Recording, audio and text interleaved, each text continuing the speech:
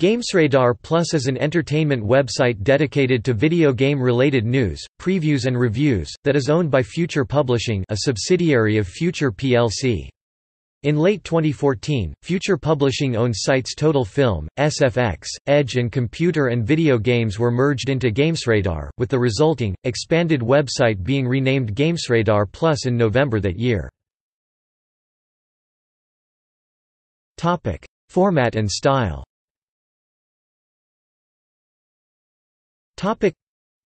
GamesRadar Plus publishes numerous articles each day, including official video game news, reviews, previews and interviews with publishers and developers. One of the site's features was their Top 7 lists, a weekly countdown detailing negative aspects of video games themselves, the industry and/or culture. They actually mark a negative score in almost everything.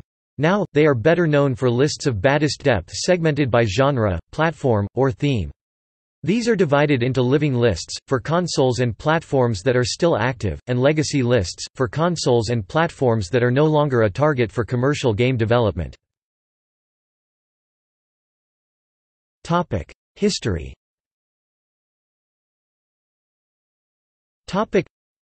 In December 2007, Texas filed a lawsuit against Future plc's U.S. subsidiary, for violating the Children's Online Privacy Protection Act by collecting data of children under 13 through GamesRadar without parental notice.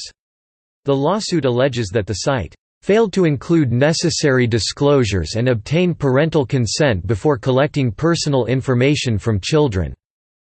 The owner of the other website settled in March 2008, though the final disposition against Future plc is not public record. In January 2011, GamesRadar released a freeware app for iOS via the App Store, with which users could browse their cheats, guides, and walkthroughs. By February 2012, many of the long-standing writers and editors were either laid off or had moved on to other careers, including many recurring hosts and guests of the site.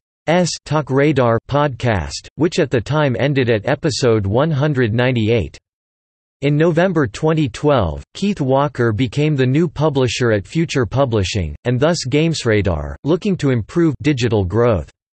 By December 2012, the site underwent a drastic new redesign including new layout, interface and regular features along with new staff members and successor to Talk Radar podcast titled Radio Radar. In May 2014, it was reported that Future Publishing intended to close the websites of Edge, Computer and Video Games and their other video game publications.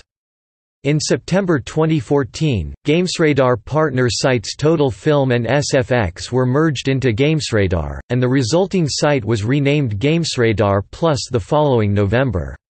In December 2014, it was confirmed that the previously closed Edge and Computer and Video Games sites would also be merged into GamesRadar Plus. On 4 February 2016, Daniel Dawkins was announced to have been promoted GamesRadar Plus' global editor-in-chief. Community.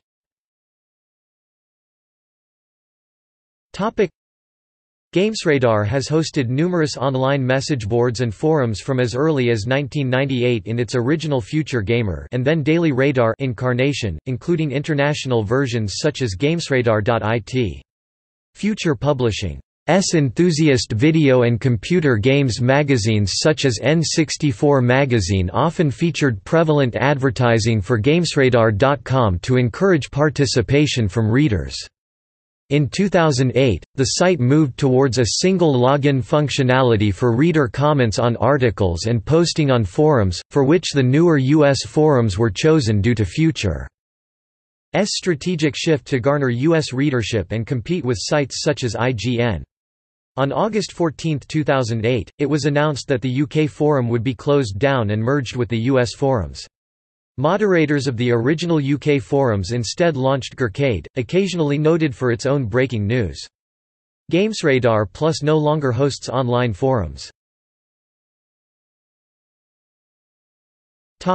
References.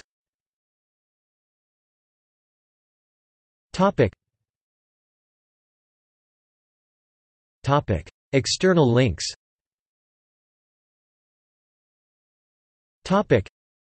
Official website